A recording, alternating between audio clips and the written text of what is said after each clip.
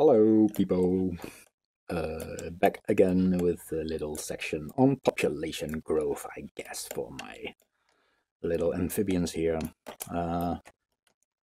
Last video I left you with being able to have the population of the frogs grow while the player is away. So like we start out without frogs, we move the player in after I think it's now 6 seconds per spawning frog. There will only be one, and every 6 seconds that we're away, another frog will be waiting to spawn when we re-enter. So guessing this might now be about 12 seconds of lurking. Let's see. Oh, it was like 3 times 6 seconds of lurking, because there's 3 frogs here. Now this is obviously not heavily optimized, because can I please get my interface back? Thank you. Because when you leave right now, the frogs just stay, and we shouldn't really do that. Now there are a few solutions. One is to actually build in a pooling solution. But it occurred to me that what we're doing right now is actually a pooling solution already. Or is it? Let me think. Not really. But since we're having frogs spawn and stay there, even though they're activated, I should obviously deactivate them. And having never more than 10 frogs there. And growing the pool. You know what? I'm gonna do like frog spawns per minute. Let's spawn 1 per second and see what happens.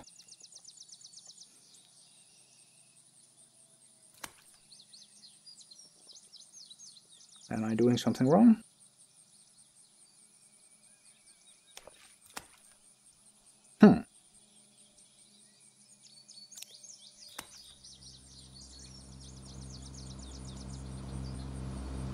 Why is my population not increasing with spawns per minute of 60? I must be doing something wrong in my code. Yeah, my code is wrong. Sorry, I knew it. I knew this here probably doesn't work. Let me see, the duration is in seconds. Spawns per minute is a float. Divided by 60 is like spawns per second. That's the frogs to add. As long as present frogs is smaller than max frogs count. And the frogs to... I don't see where this goes wrong, really. Maybe this isn't correct. That should be correct, because we're calling this here. Okay. Let's do like 2000 spawns per minute and see what happens. That's nice. Starting a new video with finding a bug. Oh well. So, there should be many frogs now. There are. Cool. But it's not more than 10, I guess. It's a bit sad that Unity doesn't count how many objects you have selected anyway. We leave again. Now I think we have a problem, because if we reappear again... I know what's happening. All those frogs that have disappeared have not yet been disabled. Sorry, destroyed.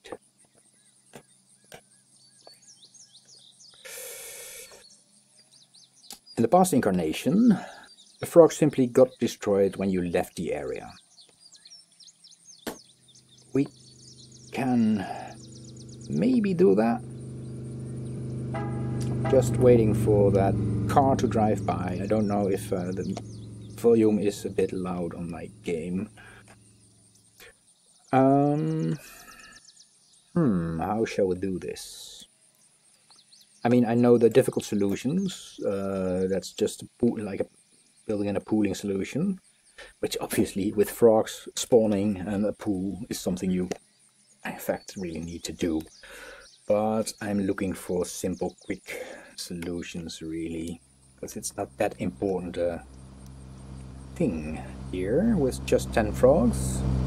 Let me just turn the thing off.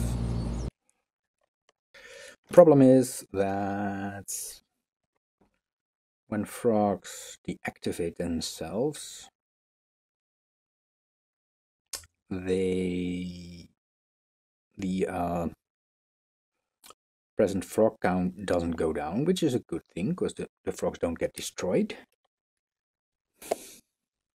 What I could do is build in something here.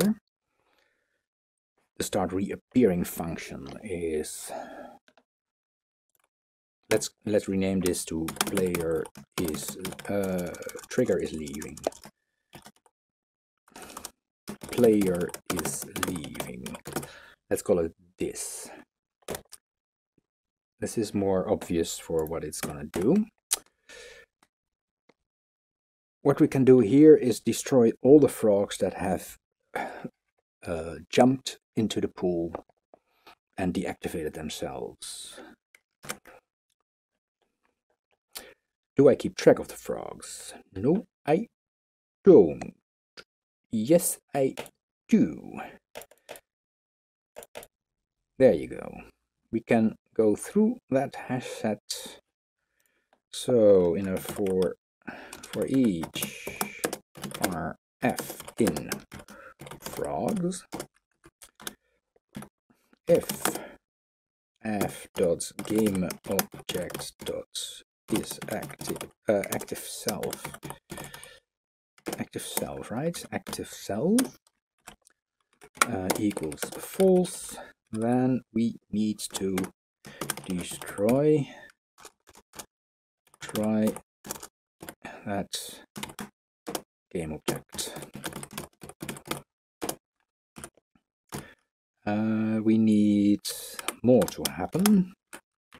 We need to remove it from frogs, but we're actually not going to do that here, because then we're messing with the iterator here. We're calling destroy on the game object, and what we're going to do is, let me check, where's my frog? Yeah. What we're going to do is fill that in the destroy here. This destroys the splash, which is good, but also it should call on the manager, if it can find one. If manager, then I'm not doing this. It's too spaghetti for me. I want to do it in here. But since I'm not sure if this is a good thing. I don't think it is, because you're removing something from the iterator here. So what you need to do is removals equals new hash set O jumping frog. What we're gonna do is to use a second hash set here, add the to be removed frogs to that, and after that, for each frog f in removals, remove that frog from the original hash set, which should be good. Frogs dot remove f, like so. Now, in the destroy on the game objects and in the jumping frog, the splash will be removed, which is a good thing. The player is leaving. We remove them.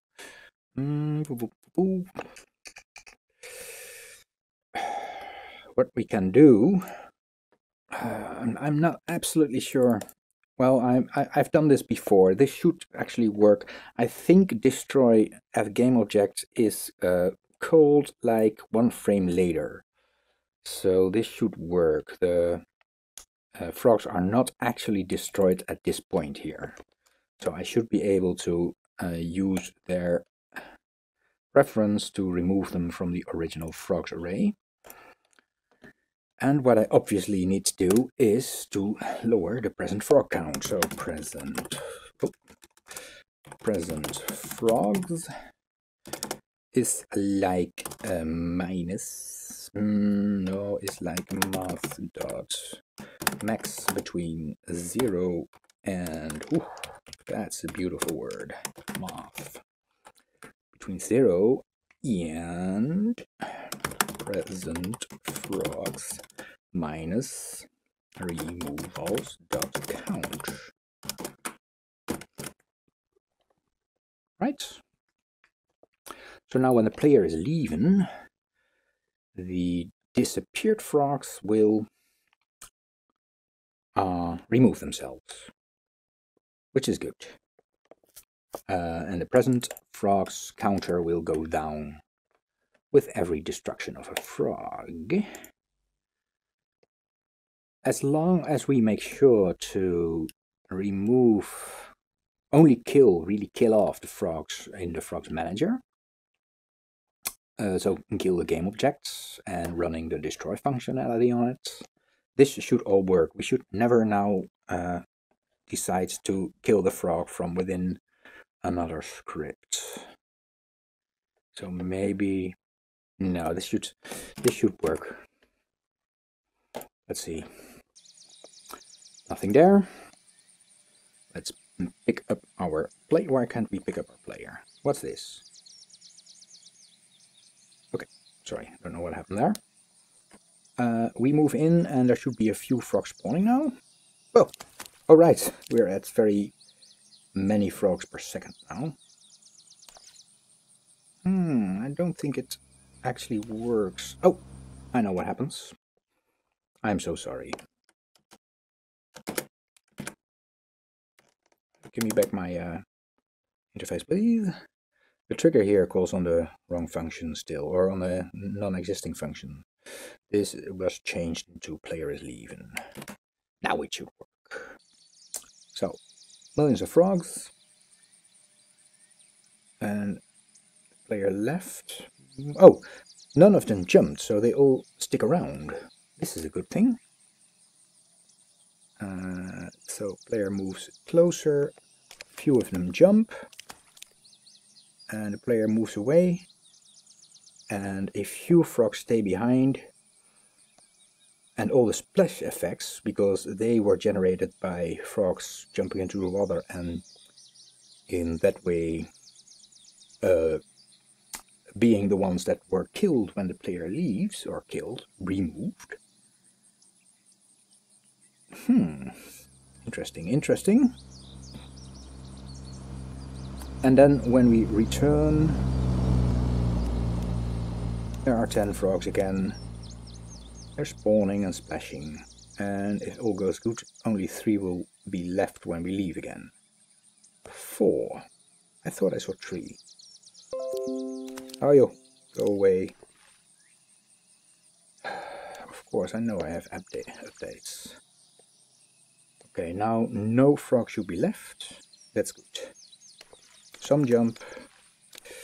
The problem here is my thing keeps scrolling. It seems to me that there's 1 extra frog left every time I leave. Is that right? So this is 3. Oh, this leave didn't register. Oh, that's because the frogs were still jumping and not yet destroyed. But I'm quite certain that count never adds up to more than 10. Okay, I'm gonna do it like this.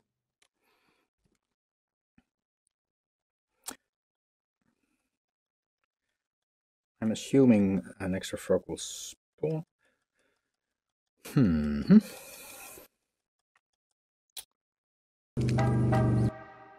Like so.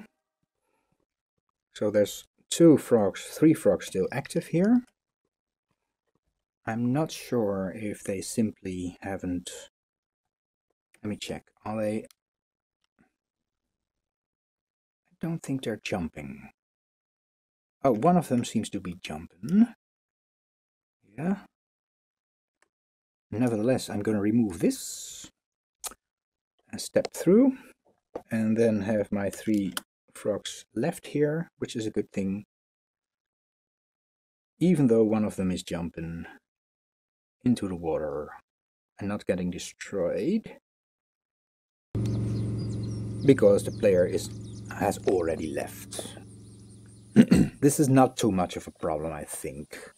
So sometimes there will be 1 frog too little, too few, if you return, because it was actually destroyed.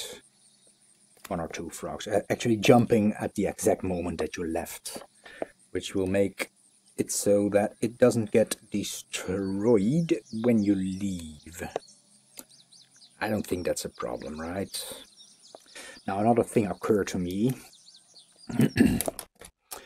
is that I've been using this value here. I don't think we need this value. Now, come to think of, I'm already running a counter within the hash set here. So let's see. While the spawn single frog will increase the hash set number, right? Spawn single frog. Yes. Yes, it will. Over here. We will make these checks just simply with the count of the hash set. This should be good. Yes. While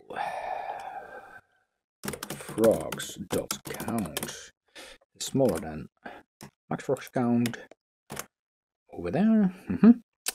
If frogs.count is bigger or equal than max frogs count, then we don't spawn any frog. This can go. Since we're clearing the hash set here, the count is already at 0. And this, when the player is leaving, we're destroying and removing here stuff from the hash set, so we can simply remove this.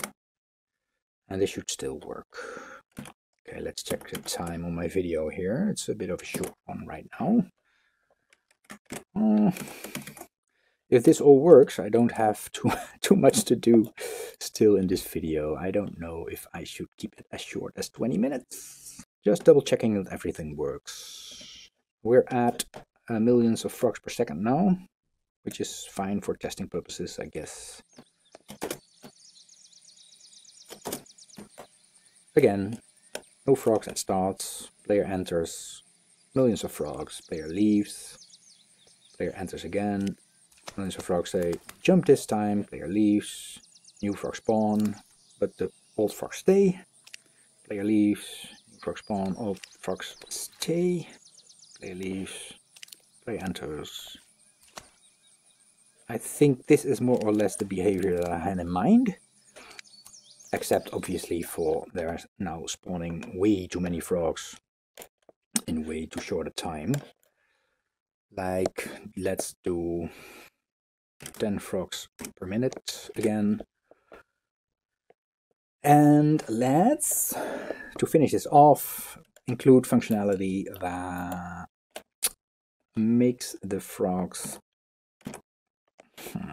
What I could do to save on resources, let's just start typing and see what happens, is to when we leave, after we have checked if frogs have already jumped and then removing them from the pool,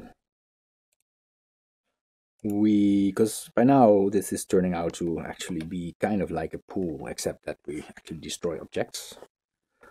Oh, it's a semi-pool, which is good because it's actually a ditch. Let's call this a ditch. After we've removed the frogs that have jumped, let's disable all the frogs that are left, because the player is away. So for each var f in the frogs that are left,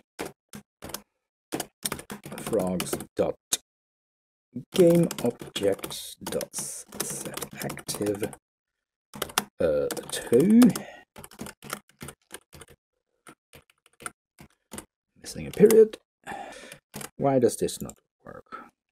Oh, sorry, this obviously should be an F. So we're setting them to false, sorry. We're disabling the frogs that are left after the player leaves. Then when the player re-enters, and that's in this function, let's call this player re-enters. Oh, let's do that like so. Player re-enters. Player enters. I'm not agreeing with my function names here, because I assume I could also use this manager for other stuff, which doesn't involve the player. Yeah, let's just keep it at this and assume that this is a frog-specific script.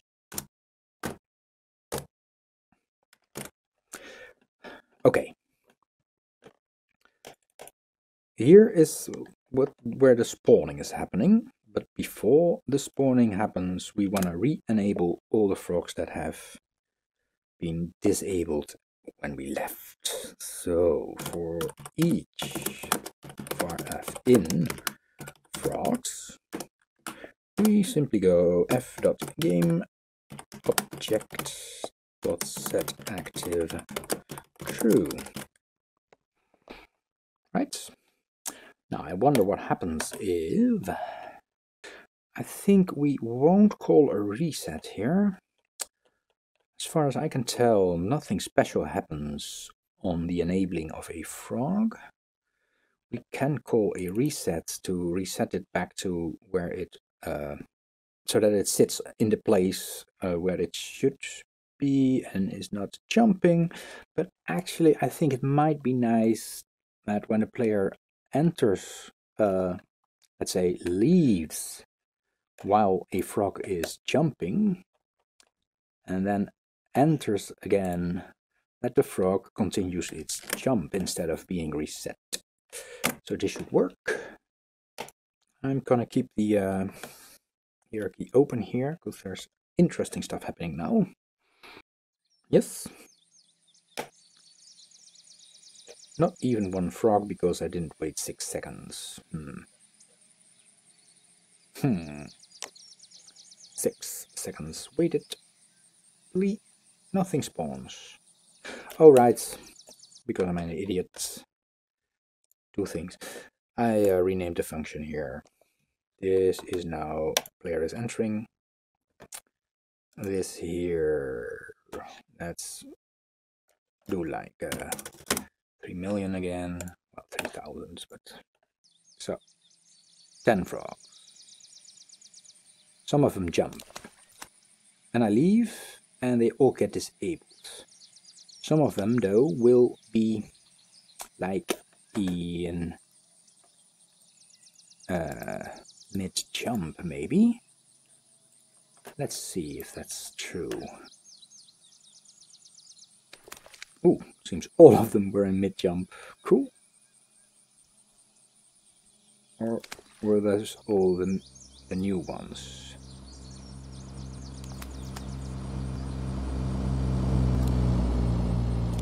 As you can see, frogs that are there that don't see me and haven't jumped yet just gets turned off and on again.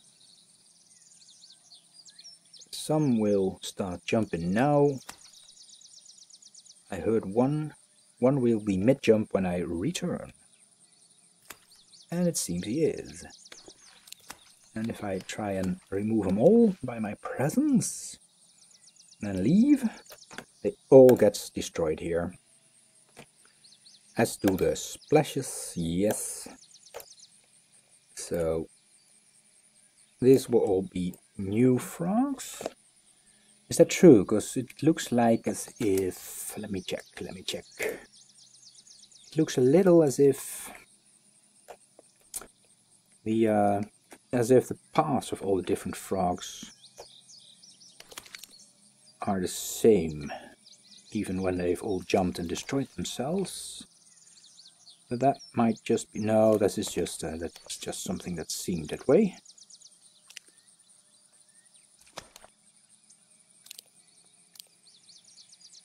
So, I guess that's it. Cool. Not too difficult. Not too many problems. It's a bit... I made it a bit too easy on myself, perhaps. I didn't put in many sanity checks. I should actually be building a better pooling solution for what happens here. But I think I covered all the cases where this could go wrong. And if there's bugs, we'll encounter them another time. So that's it for now. I hope this was useful.